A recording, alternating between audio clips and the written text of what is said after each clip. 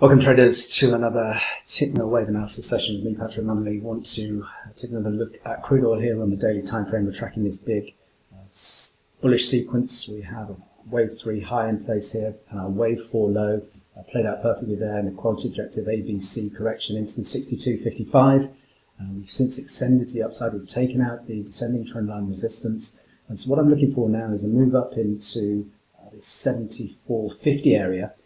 Any pullback from there in a three-wave corrective move to test the monthly pivot from above at 68.60 to 69 level. I'm looking for bullish reversal patterns, set long positions targeting this minimum upside objective at 81.15 and 80.30 are the potential wave 5 targets to the upside. As always, traders, plan the trade, trade the plan, manage your risk. Until next time, thanks very much.